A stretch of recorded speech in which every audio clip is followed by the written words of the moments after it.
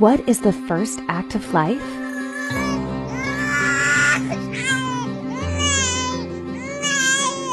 No, it is breathing in.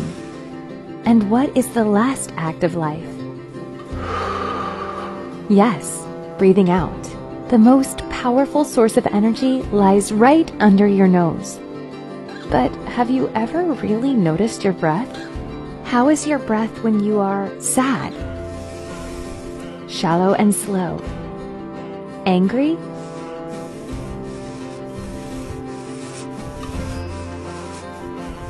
Fast and heavy. Scared?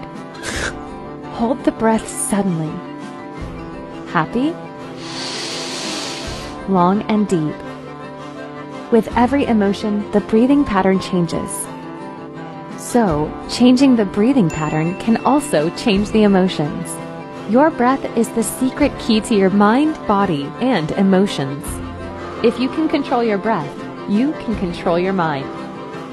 Explore the true potential of your breath.